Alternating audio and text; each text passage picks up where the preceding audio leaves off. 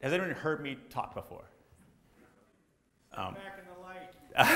I can't see you, but I can't see you when I'm in the light. I want to see each and every one of you.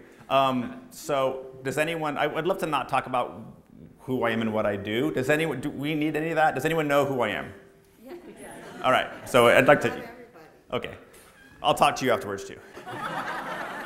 Trained as an architect, now I'm a developer. Developers are the scourge of the earth for good reason, somewhere between krill and lawyers on the food chain. That's what I do now. And I only do it because I'm an architect by training and I want to build really cool shit. And the only way to do it is kind of to own the purse strings, own the program, own what I call phase 0. Architects get hired after the developers already decided what this is going to be. Oh, it's going to be a piece of shit, extruded lot line, vinyl window, vinyl siding building on Division, or on Alberta, or on wherever. So the only reason I do what I do is so I don't have to wait for someone enlightened to walk in the door to hire me. I'm not hoping, I'm not sitting passively waiting for that to happen. And as everyone here is, I assume, creative or interested in the creative endeavors, I hope you find a way to just kind of own more of that phase 0. But that's not what this is about. This also isn't about a retrospective or anything that I've already done. It's about some big ideas, and oddly enough, the money behind the big ideas and the finances and the investment, which doesn't sound creative at all, but if that's the horsepower, if that's the gasoline that I need to make the ideas happen, I don't want to just talk to you about ideas that would probably never happen. I have drawers and drawers and drawers of napkins with sketches of buildings that I'll never build. I don't want to talk to you about more ideas that I won't build. These 3 ideas I'm going to talk about today, I'm breaking ground on one next month, I own the land on the other one, and I got to find the land on the third one. That'll be a 2017 project, but they're all going to happen. But what's fascinating about them is how they happen, I think. So that's me. So today is a talk about risk. I was putting the slides together for this a couple days ago, and I was talking to my wife, and she was actually more nervous than I am about this. I'll explain why in a second. So that's where we used to live, Beth and me and our 3 kids. It's on Northeast 45th Avenue. And wonderful house, wonderful street, bought it cheap back in the day. Used to work for Dale when I lived here and at Fletcher for Hyatt. And then that happened. And then I came home one random Tuesday and I talked to my family and I said, hey, we have to sell our house. I have bills to pay, and I have this crazy thing where I pay all my bills, and it sucks. So it sucks for you guys. I'm sorry. And you know how Edith lives on the left, and she's and then Jules and Kathy live on the right, and we're gonna have to say goodbye to our neighbors. This is our new neighbor. because we're gonna move into a building I just bought on Sandy Boulevard. This literally is where I took my family and we brought duct tape, and my kids were like, well, where's my bedroom? I'm like, I think your bedroom. Literally, I think we have photos of the tape on the floor, and I don't know why Gracie got the one skylight and Jack and LJ didn't get any closets or windows. True story. I'll show you what it looked like at the end. I think, as I was talking to Beth about that two days ago, like, yeah, putting this together, what's the topic? Risk. She's like, well, fuck, I should be giving this lecture. Because I'm married to you. Totally true. So 3 ideas, and the 3 roles I'm playing, if I'll talk about the ideas. First project. I don't like reading slides, so I figure you guys can read. Second project, and the third project. So does everyone know the fair hair dumbbell? Is everyone tired of hearing about the fair? It's like the fatigue of build it already. So this is, sorry Beth, I keep talking about you. But it's like, please don't ask the room for money.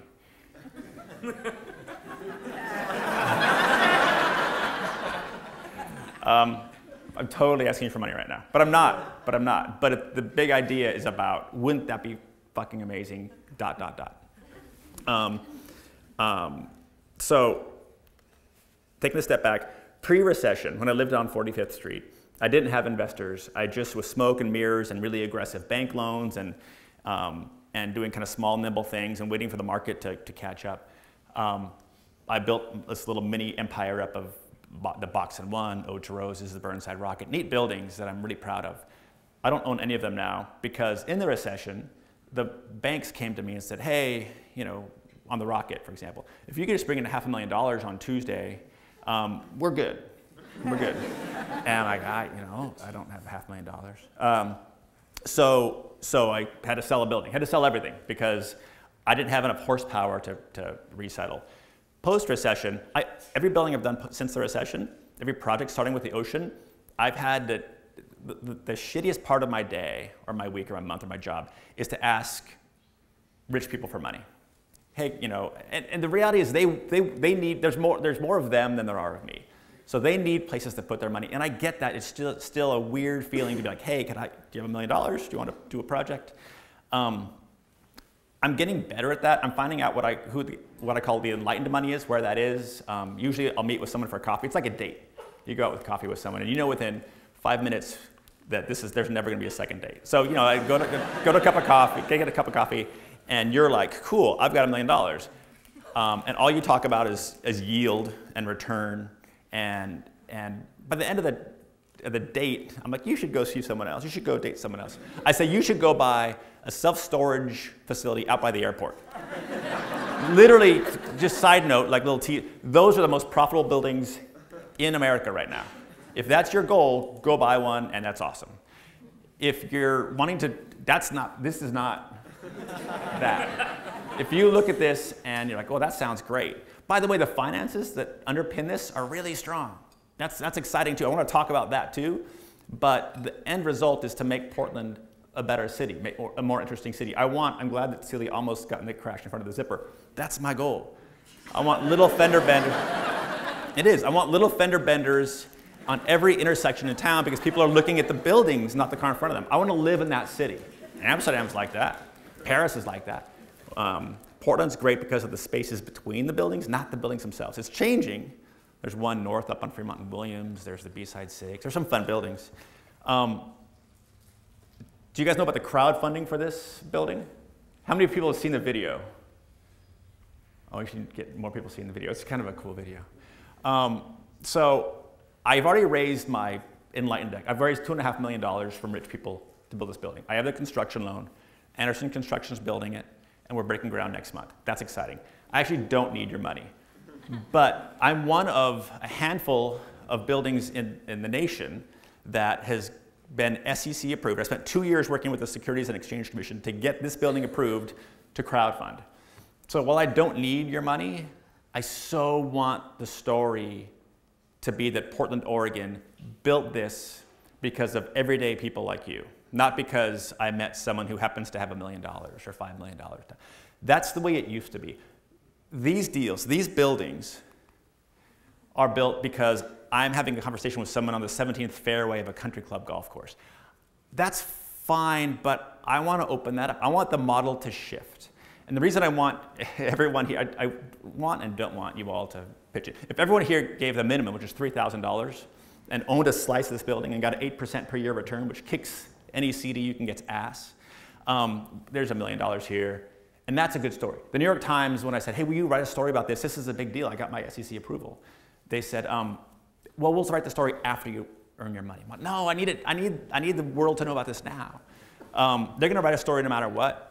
I don't want them to write a story about how this outfit in Portland tried to crowdfund this building and failed.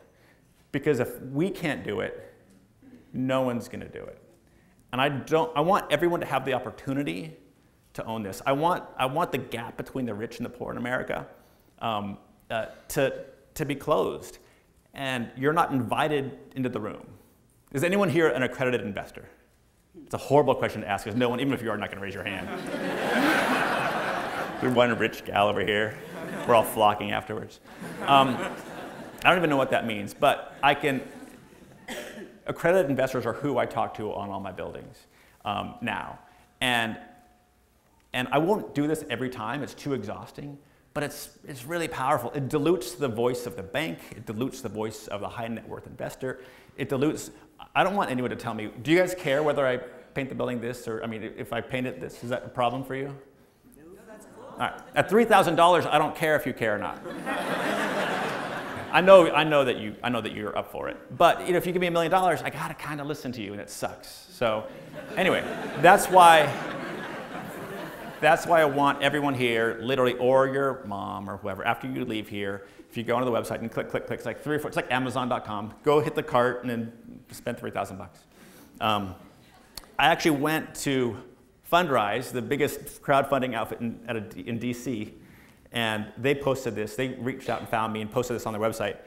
And if you can read that, it's over 10 million. Now it's over $11 million in interest.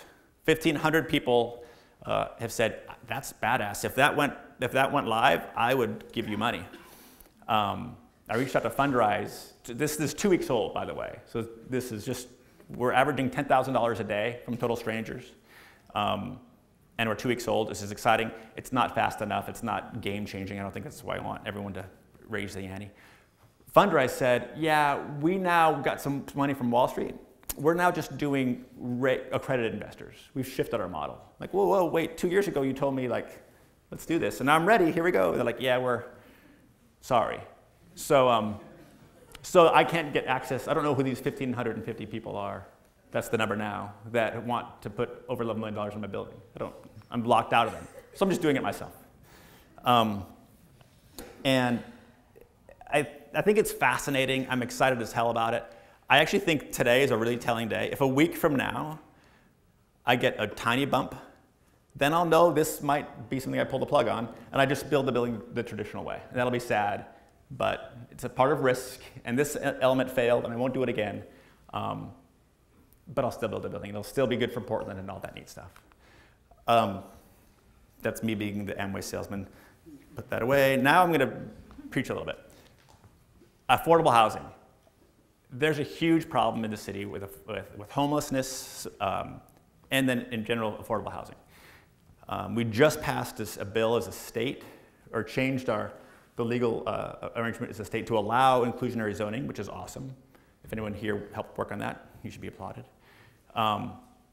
There's so much bad stuff getting built, so many bad, greedy, I call them greedy buildings, apartments being built right now. It's not good for the city. So by the virtue of the name guerrilla development, I don't wait around for like the public sector to figure something out, or I don't have the patience for that. So I bought this building, I bought this land, I'm in escrow on it, the Atomic Auto site on Sandy, and I'm all Sandy Boulevard all the time for whatever reason. Hookers and cocaine. So it's going to be an 88-unit apartment building, and every unit's the same, and there's a reason for that. It's kind of an egalitarian thing. Every unit's a 600-square-foot, double height, spiral staircase, bed mezzanine, 3-story walk-up. I'm trying to put no elevator in it, because since every unit is internal circulation, it's not really an ADA. I have plenty of ADA compliant buildings. Not every experiment has to check every box. This is more about how do I get rent on 14 lofts. 20% of the lofts, of the 88 lofts, will be at 80% of median family income. There's a program with the city that allows that to happen, and I get deferred taxes for that. And that just makes sense. It's net neutral cost-wise. It's stupid for any developer not to do that, yet no one's doing it. That's not the experiment. The experiment is, you're totally curious to hear what I'm going to say right now, aren't you? That was just a mistake. So the experiment is the high net worth individuals. that I talked about, the enlightened capital, going to coffee with you. Sorry, I keep pointing to you. Going to coffee with you and having you say, and I'm saying to you, I want to do an affordable housing project on Sandy Boulevard, and I want to do it, and I want to internally subsidize it. We're not going to ask for a penny of subsidy. You and I are going to figure this out. You're a unicorn. You're special as all hell. I want you to get less money for your return, and we'll take that money and we'll put it back into the project. So I had 2 chats with my 2 favorite investors. Not favorites, like saying my favorite kids. I do rank my kids, by the way. It changes every week. But I asked 3 guys. 2 of them said, sure, I'm in. And they put some money in. Not all of it, but enough. And I know they do exist, and they'll put more in. But the idea is, mathematically, I give an 8% return to all my investors. If you gave me $1 million, every year I give you $80,000 back. And that's just the dividend. There's also the appreciation, and the loan gets smaller. And that's an interesting financial model. But on the investor side, you're already rich. You don't put money in for the dividend. You put money in for the long game. And we're going to own this for a long time. So what I said to Chris and Alex, no last names, is let's make. And by the way, I have $1 million of sweat equity. So I need $4 million from you, and $1 million from me. That's $5 million. Let's all just agree that 4% is enough. I mean, how much is enough? When you count the appreciation and all the other things that quietly accrue and make us money, plus 8%, it's about 20% per year. That's silly money. How about 16% per year? Let's just take the little slice off the top and put it back in the building. So when you take 4%, the delta between 8% and 4% is 4, of, I got my degree in architecture. That's $200,000 a year that you and I are saying, I don't need that. Let's make this building better. And when you take that, you divide it by 12 months, it's $18,000 a year. The typical market rent, 60% of these units are going to be, I want as much as possible. Because it's a good design. Design should get good money. I'm proud of that. I want other developers who do shitty design to be like, oh, Cavenaugh's getting a lot more rent than I am. Maybe I should not build such shit. I want that to be part of the equation too. But then I want 20% to be at around $1,000 a month. The market rate's $1,650 a month. Crazy. 20% of them will be at $1,000 a month. And then you take the $18,000 a month that we're going to internally subsidize. I'll have 14 units in this building that will rent for $582 a month. Thanks. I'm excited about that. And you and I could agree on 5% or 3% or whatever it is. Or you and I can agree on, let's not do 14 units. Let's give away 5 units. And the neat thing is, this is the second part of the experiment. I want to discriminate. I know I'm on record, and I'm being videotaped right now, and my lawyer's probably not happy with this statement. But you can legally discriminate. So once we have 14 units, what I want to do is, I've been trying to figure out the homeless problem in Portland for a couple years, and I can't. My brain's not big enough. It's too much for me. But I can help. Do we have any social workers in the room? You can raise your hand. It's better than raising your hand if you're an accredited investor. So I want to hold the first pass at these 14 units. I'll sign a 3-year lease with you if you're working at Sisters of the Road Cafe, or if you're working at Transition Project Housing Northwest. If you're in the front lines every day making Portland a better city because you're working on the homelessness problem, you get first dibs.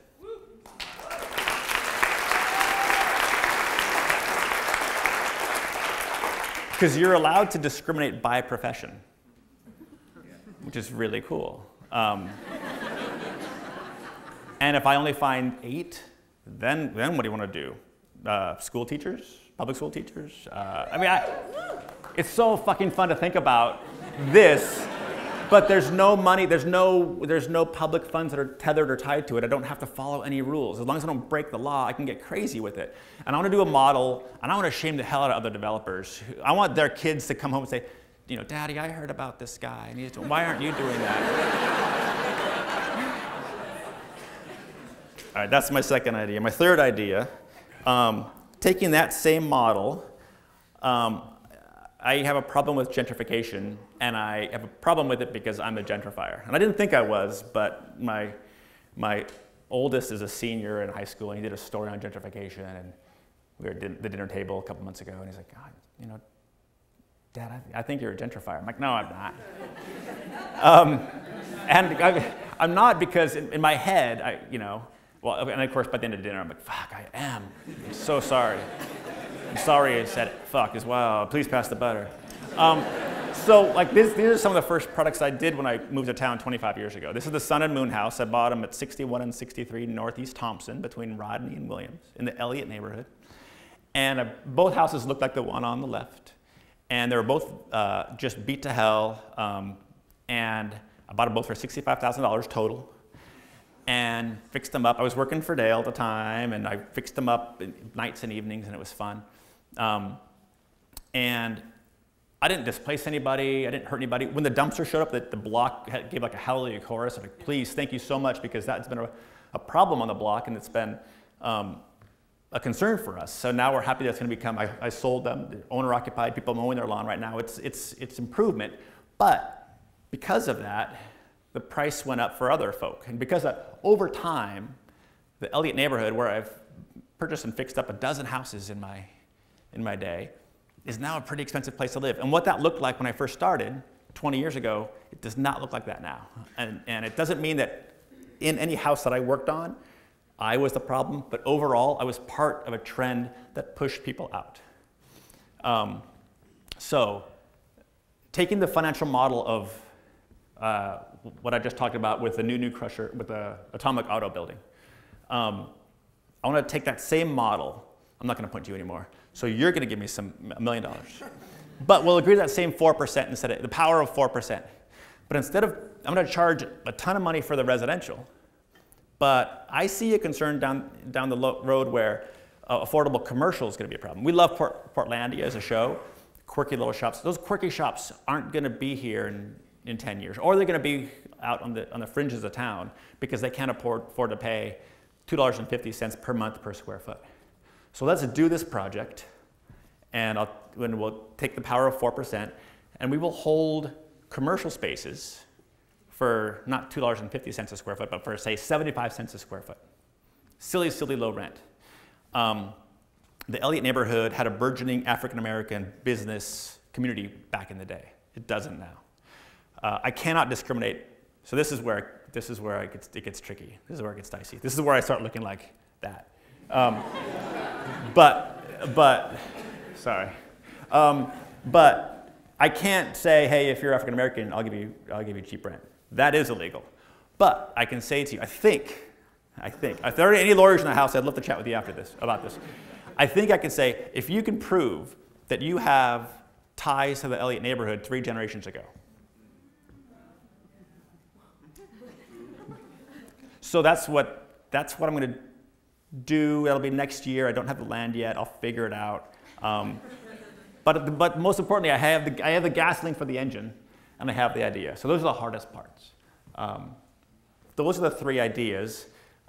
They sound like this. I know on some level look like this guy right now. With is that real? Is that crazy? Who the hell is this?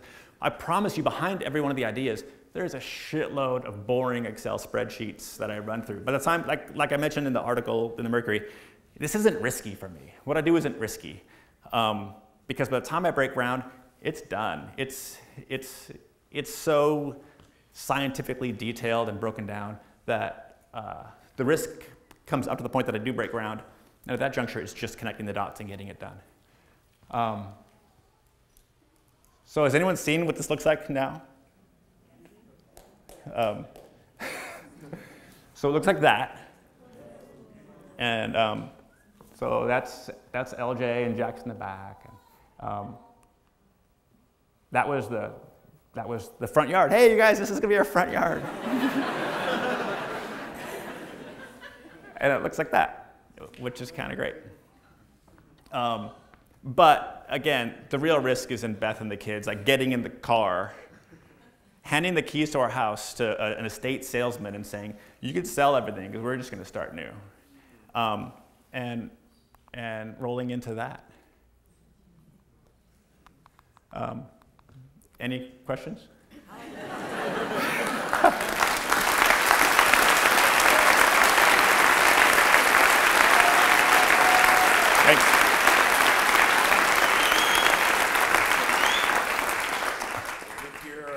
I'll repeat the questions for you guys. With your focus on Sandy Boulevard and your knowledge there, have you spent much time with the folks at Hatch and investigating community capital for fundraising? Question is because I'm on Sandy Boulevard and Hatch is there. Do you guys know what Hatch is?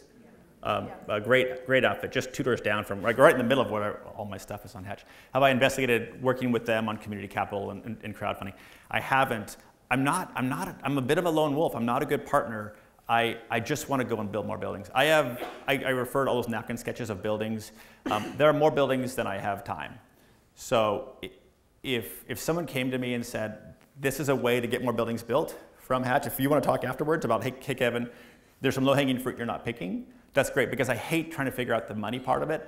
I just want to build more buildings. So if that's what you're talking about, I'd love to chat with you, but I don't like proactively going out and creating partnerships with entities. I just want to go build buildings.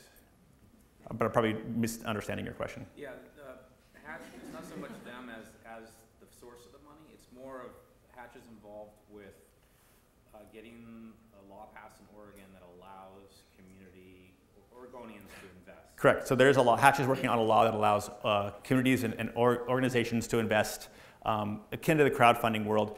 And I will applaud that from the high heavens, but I don't have the idea of sitting at a table with 17 people and lawmakers down in Salem to push something through. I will sign something, but I'm the last guy that you want.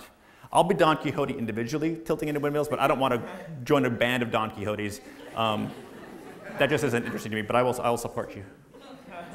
Hey, so I was at Hatch last night, and one of the presentations, and it was a Pecha Kucha, Yeah. and one of the presentations was the artist that's going to paint your dumbbell building, and I didn't realize. Oh, Dan Cohen? I didn't realize that it was going to be hand painted until last night, and I went, holy shit, that's just another layer of great ideas. Yeah, which is great because so you're in trouble because that wasn't an official day question.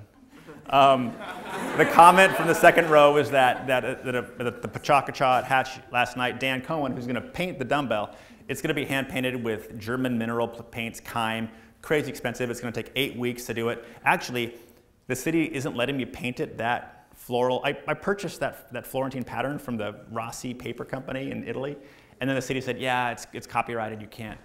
But I bought it. Yeah, but even you can't own the copyright. Doesn't matter. It's against the billboard laws. So we actually have 4 artists. I can't tell you who they are. They're coming to town May 23rd.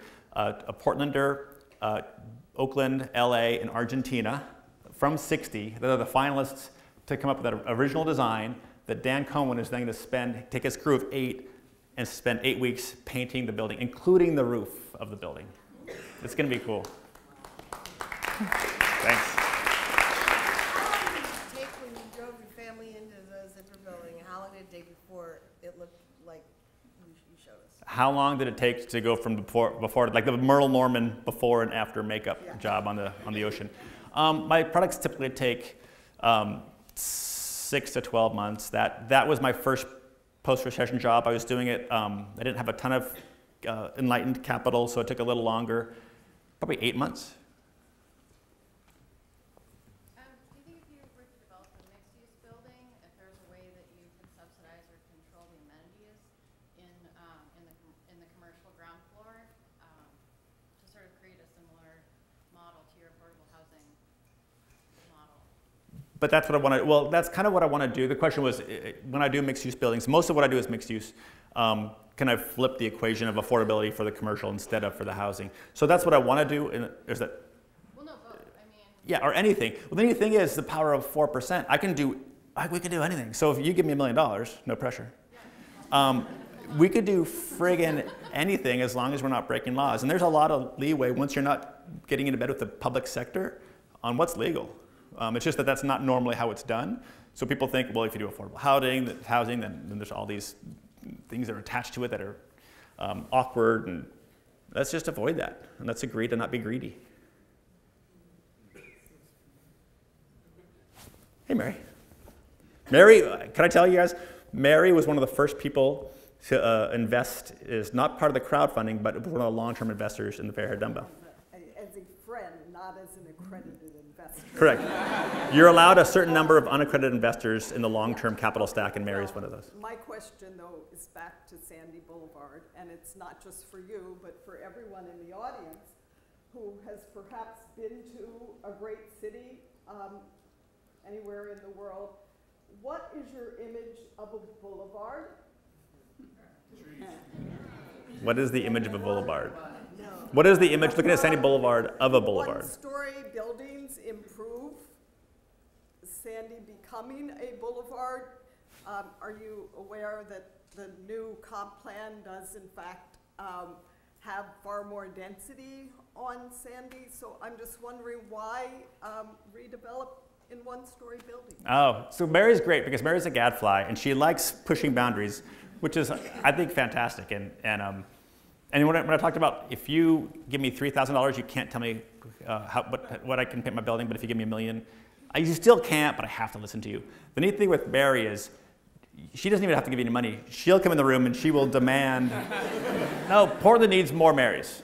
Flat out fact. So you didn't say the zipper by name, but I know that you didn't like the zipper and the fact that I bought this building, land, and I built a one-story building. When a dense Portland, I actually love this question. We all want a dense Portland. I want Portland to be more like Paris and Amsterdam. By the way, Paris and Amsterdam are 5-story buildings, 5-story cities. They're not 25-story cities. They're very dense, but they're dense by the bodies in them, not by an FAR ratio, floor area ratio. Architects and developers always think of FAR, and I want to switch that. And the zipper, two of my experiments with zipper, one was lenticular art. Can I make art at 35 miles an hour? Scared the shit out of me until we hung those pieces up. I didn't know if it was going to work or not. I think it works. I'm not sure, but I think it mostly works. The second part of the experiment is questioning density. So to answer your question, I don't think density is about stories. I don't think density is about FAR. I think density is about number of bodies that show up every day on that site. And last night I was meeting with 4 people about going to another project, and we were sitting up by the fire pit looking at plans, and the zipper was packed. And it was a Thursday night, and roughly 600 people a day go to the ocean. And the ocean is not dense. It's a 0.5 FAR. It's not what we envision as planners or as visionaries in our city becoming. I don't care because it's activated as hell. The zipper is really vibrant and compelling. It backs up the Sandy Boulevard and the Pepsi plant and barbed wire. And there were at least 600 people yesterday who showed up at the zipper to be part of something that it doesn't matter if they then got in an elevator and went upstairs into their apartments. That's going to happen. The Atomic Auto project is across the street. I'll put 88 units over there, but not every block has to be the same thing. That's another thing that I have a problem with in formulaic development. Not every block, not every building has to have the same program. When we go to Amsterdam, when we go to Paris, there's a diversity. There's a lot of one-story buildings in Amsterdam and Paris, but they're right next to 5-story buildings and then a 3-story building next to that. Why can't we do that? I'm actually hoping that the economy slows down a little bit and the silliness stops. So we can be a little more thoughtful about just the shit we're throwing up. Because hey, I just did this building here, it was really successful. I'll just take that plan and I'll put it here. It's feeling more like Shanghai than like Portland. Yeah. Yeah. Do you have any advice for gentrification guilt? Gentrification guilt? Yes. Do I have any advice for gentrification guilt? That's a great question. Well, just, I have a little. you have a little? That's awesome. Guilt, I think when we were dating, my wife told me that guilt was like a useless emotion. And I actually, and at the time, and I agree with that statement, I actually want more guilt. I want more, are you a developer? No, I'm just a homeowner. Okay, you're a homeowner, okay. So I want developers to understand guilt. And I want other people to like think about what the right answer is. But yeah, I can see as a homeowner, if you just paid $700,000 for a house that, you're laughing, you probably paid exactly $700,000 for a house that 2 years ago was $300,000. And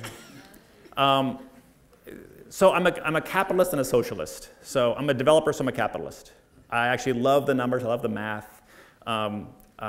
I love tilting at windmills, but I'm a socialist. I want to change the way it's done. I want to shrink that gap in the wealth spectrum in America. I like that you have guilt.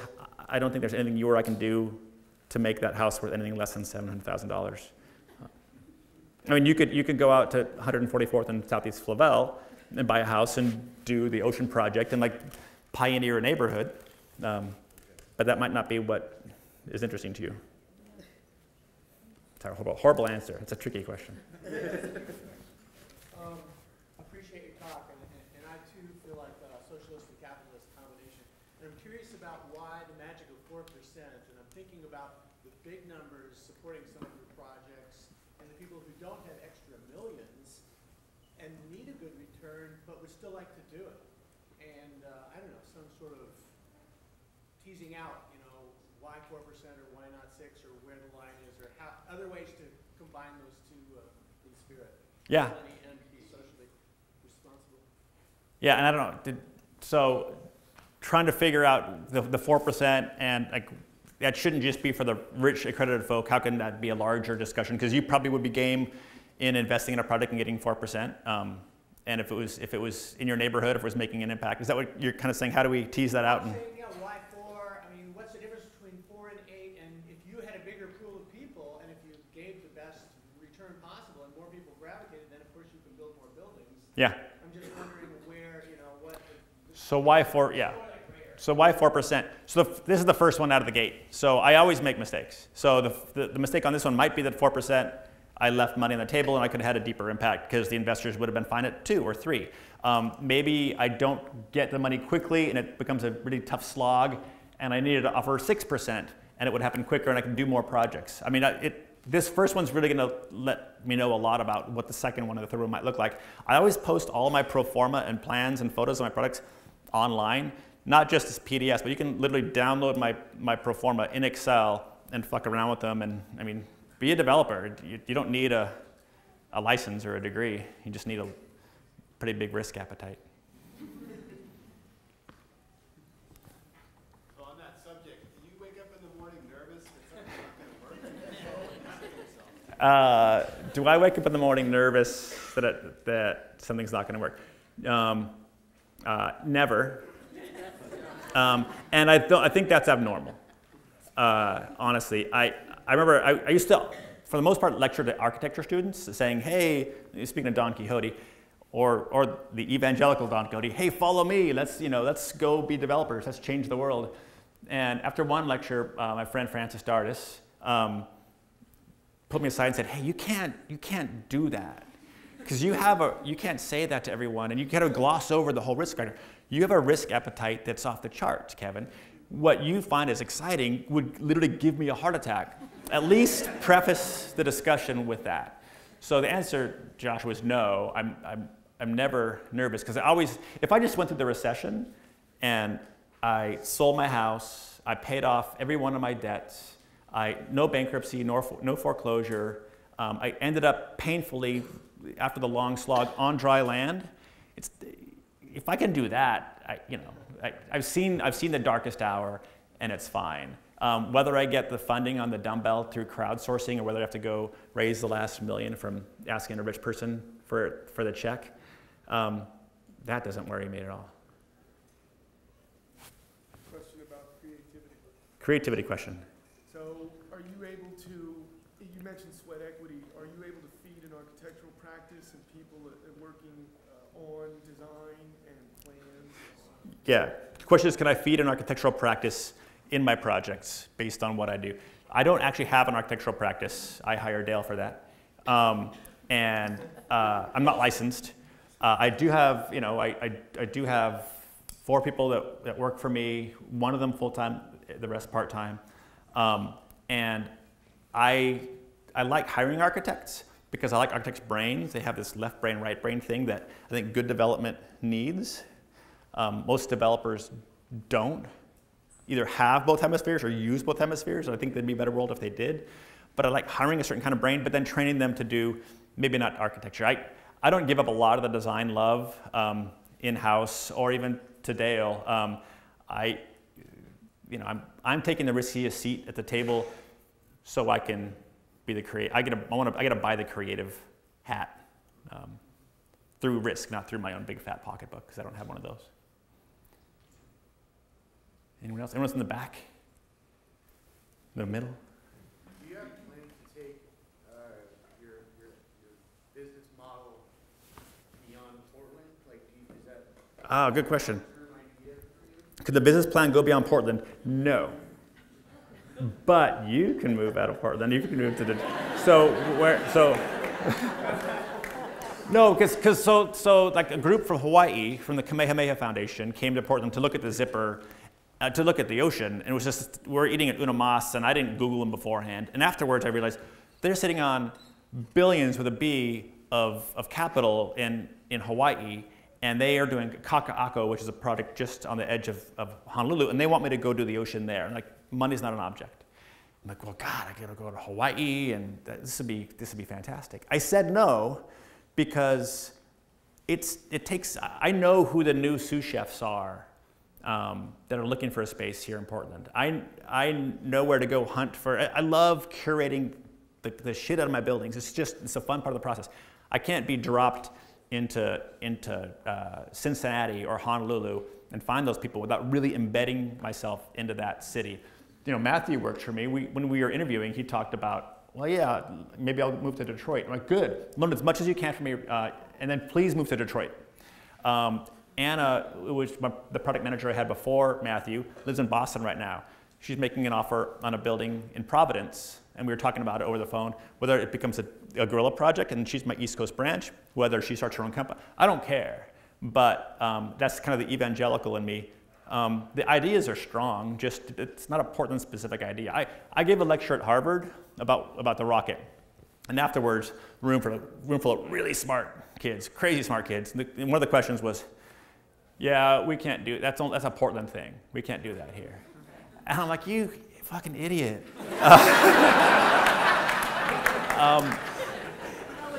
Because you're smarter than I didn't call him a fucking idiot, but I'm like, well, wherever you live, you could do something like this. The idea is, if there's this formula that developers aren't necessarily smarter than us, so if there's not some magic behind that formula, just invent the new formula. So that's why I post everything online. I got an email last night from some guy in Perth, Australia.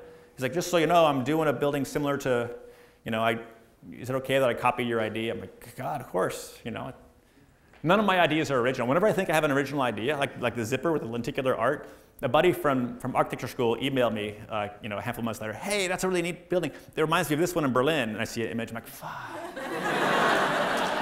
It was done 3 years earlier, it's better. Nothing's original. Thank you for the work that you're doing on affordable housing, the project on Sandy Boulevard, and dedicating it to those affordable units to social workers. We've met to talk about the need for more affordable housing at greater scales, given the lack of affordable housing in this community for folks who are living on fixed income, seniors who depend on their Social Security checks, veterans who get disability checks, and homeless families. I wonder if you could reflect on our conversation a bit and talk about the need for the public investment and for voter engagement. Yeah, that's a good question. So yeah, Ashley and I sat down and had coffee, and we were talking about ideas. And I answered her question at coffee the same way I answered whose question here in the second row? Your question, first row, about Hatch, which was, this is awesome, this is great. I'm sorry, I can't help you. But I can help you because it's the same nut we're all trying to crack.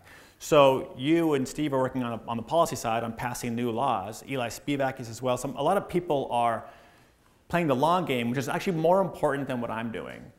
Just because I have ADD and I can't sit still in a room for more than a half an hour meeting doesn't mean that what you're doing isn't super vital and important to making Portland a more compelling and affordable and mixed income city that we all want to live in.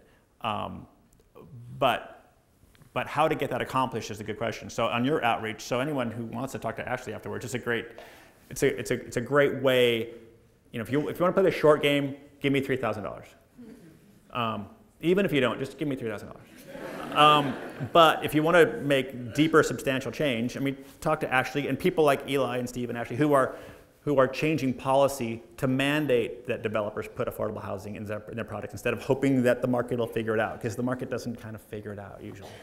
And they can look at Welcome Home Coalition. Welcome Home Coalition. There we go. What is your criteria ranking when identifying a property that you want to work on in a project? What's my criteria ranking for identifying a property or location that I want to work on? That's a good question. I can't tell you. Then you'll go just buy all my stuff. So we're all creative in the room. So we probably, so are there any bankers in the room? Raise your hand. Why do I never get bankers to show up at my talk? I'll talk to, M&T Bank, I have a construction loan all lined up for the dumbbell. That's great. I met with the banker. I'm getting to $12.5 million, signing that next month. John Maher is much more powerful than me, and we'll figure it out. But I would never trust him to identify the next location. This room, my guess, has a much clearer crystal ball towards what's that next intersection going to be or what's that next street going to be than John Maher. I love John Maher. But so you probably already have some thoughts on where you would go. If you don't, the person sitting next to you does. I like Northeast 42nd, north of Fremont. I like the Brooklyn neighborhood. When I say Southeast 144th or 22nd and Flavel, I don't even know if that intersection exists. I don't know if the grid continues with Flavel through. But if I'm playing the long game, I'm hunting in on that fringe. And I just need to go and believe in it. I need to be inspired. Or I need to go grab 5 buddies of mine, and we're going to go buy stuff on 122nd and Flavel, and we're just going to fucking make it. And we're just, we're going to, and that's, by the way, that's gentrification, just in case you weren't noticing. But that's, if I can't afford to live here, then I'll go buy something for $120,000, and I'll work my ass off, and I'll figure it out. Long, how much did your house cost? 150, and that's a neat location. Long used to work for me, so she can give this lecture on risk just as well. You couldn't buy your house for 150 today, but that wasn't a pioneering intersection as much as what you need, the fellow who asked the question, you need to find. Whereas that place that you look at it today, but your mom's like, what the hell are you doing? But you can see it. My guess is most of this room has a leg up on that. Advice for young burgeoning professionals or creatives that are trying to get to where you are but don't necessarily have the capital or stability to do that right now? Yeah, that sucks. That's a tough question. No, it does. Do I have any advice for, how old are you? I'm 23. For a 23-year-old person who wants to be doing what I'm showing you, which is I want Portland and the world to be filled with people like you. So thank you, by the way, for even trying. I sat down with, does anyone here go to Portland State in the Masters in Real Estate Development program? You do? Anyone else? So I went to coffee this week with somebody who, two kids who were in that program, and I was talking about what I do, and they're like, that's not what they teach us. They're teaching us to work for institutional developers and learn how to do spreadsheets for shitty projects. I'm like, really, Portland fucking State? I'm like, well, introduce me to somebody. I want to teach a class there. This is wrong. I hate, and then at the end of coffee, they're like, hey, are you hiring? I'm like, oh gosh, sorry, I'm not. Yeah. So it's really tricky because there should be some mentorship program, and I have no appetite or capacity to be anyone's mentor. That's a fair assessment, I think. But I'll let you look under the hood, and you can check out all my stuff, and I want you to become conversant in it, because there'll be, when you're 30, go work for whoever. I got lucky and I worked for the guy sitting next to you, and I learned some neat things from the design standpoint, but I never learned. I then took one of our clients, Francesca Gambetti, who works for Shields Opitz Johnson, and I took her to coffee and I said, hey, what is a cap rate? How does a pro forma work? And literally in 20 minutes, she taught me how to be a developer. It's not complicated. It's straight math, and it's just plugging data in. What's rent? I don't know. What do you think rent for this would be? I'm guessing this much. Let's look on Craigslist. Okay, I'll plug that. It's not complicated. It's not. But then you have this vision, this idea, and then you, sadly, the toughest part for me always is how do you find the enlightened capital? Then you ask Uncle Milt or Aunt Jeannie for $100,000. I did the ocean with $220,000 from other people's money. That's not a crazy amount of money. When I was 23, I couldn't find that kind of money, but when I was 28, I probably could. Join the Small Developers Alliance. Talk to Mary, the Small Developers Alliance. So The answer's always Mary. there's the crystal ball finding and trying to hunt out what might be the next best corner, but there are also like the juicy corners that are just sitting there sort of obviously, like parking lots on NATO. Like, how do we inspire the city or developers who need to have those accredited investors, those kinds of sites? How do you get those developed? So how do you get the plum sites, the parking lots on NATO to build or to do something? I don't want to talk someone else who's like not like, yes, this is awesome. Like if any one of you has $1 million, like, oh my God, this is fun, let's talk. If you're like, I may be interested, I don't want to talk to you. I don't want to like convince you or sell you of anything. I don't want to go to Bill Nato, who probably owns that site. I've never met him before. I'm sure he's a nice guy. And try to talk him into one of my whimsical ideas. I want you to come to me and say, I've seen what you do, I like it, I'm on board. I don't want to, even though I talked about being an Amway salesman in my first idea, I don't want to sell anything. Either you get it or you don't. And if you get it enthusiastically, game on. If you think it might work, it's like tenants for my spaces. If you walk into a commercial space and you're like, maybe, I don't know. I'm like, oh, cool, we're good. We don't need to, I've seen this enough to know that you're going to fail in 6 months and it's going to suck. If you're like, oh shit, please pick me, then it's going to be awesome. One last question. Oh, you're standing. I'm sorry. You didn't stand. Enthusiasm. See, it always counts. What have you learned about taking your family along on your creative journey? Oh, geez. What have I learned from taking my family along on my creative journey? So I got super lucky because a lot of Beth's friends were like, as we moved into the ocean, they're like, this is so great, I could never do it. And I mean, it was tough. I mean, I'm looking over at you, Beth. It was not easy, but it was just the reality. And we all, by the way, were around in 2009 and 10. So what sucking looked like for you might be different than what it looked like for me, but it still sucked for everyone in this room. So the kids that's the life they know. So at first they were like, why can't we be like other kids? And then once they get into high school, they're like, oh, actually, I'm kind of glad that I live in a warehouse and live in an auto body shop. So that was the easy part. And, Beth is for better or worse. So, but she carried us. She's a hospice nurse, and for 3 years, she carried the family. And that was kind of great. I mean, in retrospect, it wasn't great at the time, but you just figured it out. It was fun, in retrospect. Oh, the penultimate last question. If we want to give you $3,000, what's the steps that we take? We go here first? Just go here, and then thanks, by the way. I don't even know. Oh, where's Pat? So where's Pat? Right back there. So he came up to me before the lecture, introduced himself. Hey, yeah, I gave you $3,000. I'm like, wow, thanks. But Homer Williams is the only person that is given money that I've met before. Met him once before, but otherwise it's a bunch of strangers, which I think is more powerful than if I knew you. So thanks, Pat. You just go to the website, and there's a bunch of steps. Thank you very much.